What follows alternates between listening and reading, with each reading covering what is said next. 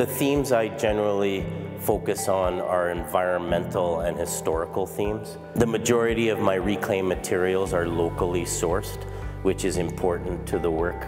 I've always likened it to the 100-mile diet, and mine's kind of the 100-mile material. The assignment for Upstream Benefits was an early piece followed by a newer work, and I chose for this a selection from my Piece of the Pie series, and that is this sculpture right here, which is World Petroleum Consumption Study. Piece of the Pie basically explores the growth of consumption, and in this piece, this series, I use opposing pie charts to scale representing statistics.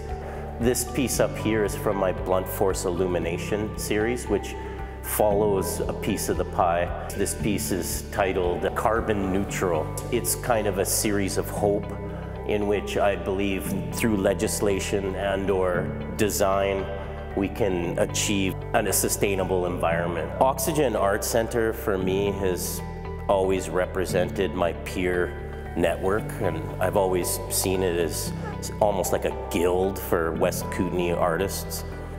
We live in a very isolated region, and despite the fact that we are more connected to the world with the internet now, it is still really comforting and inspiring to have a closely knit group of practicing artists in the region.